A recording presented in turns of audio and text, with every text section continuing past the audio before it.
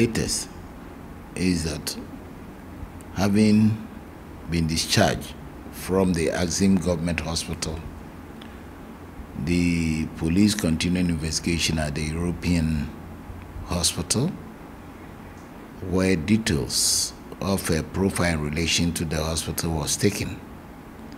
And it pinpointed to the fact that the last time she visited the hospital was October last year. And she went there on a different issue regarding an ailment and not a pregnancy issue.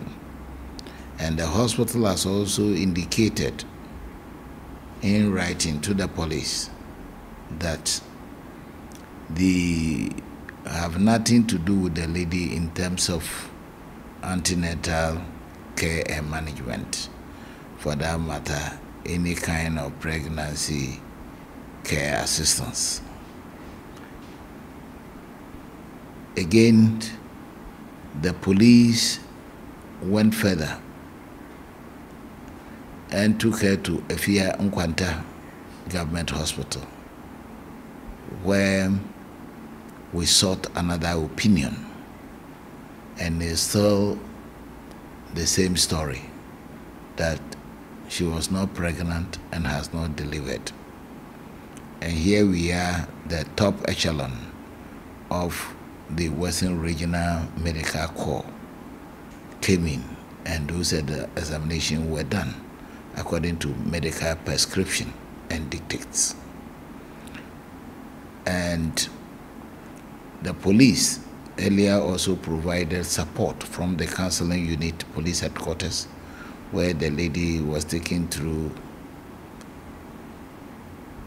some therapies by our clinical psychologist.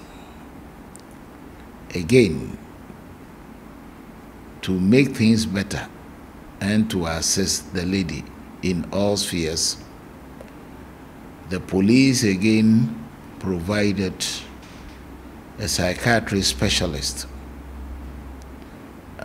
to talk to her and deal with her and examine issues that might be interest to her and the police. That has also been done. So here we are. We still stand by the expert opinion. In such issues that generate controversy or makes things unclear, it is good and proper for an institution like the Ghana Police Service, a foremost internal security agency, to employ the services of experts. That is why she was sent to the Axim Government Hospital.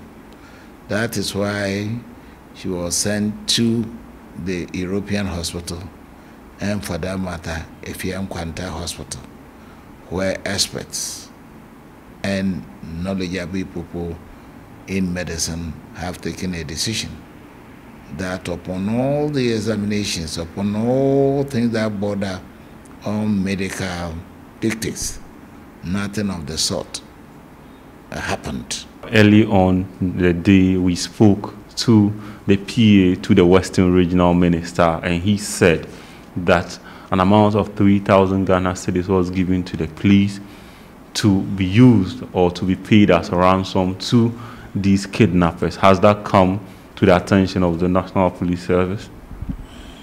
Certainly no. We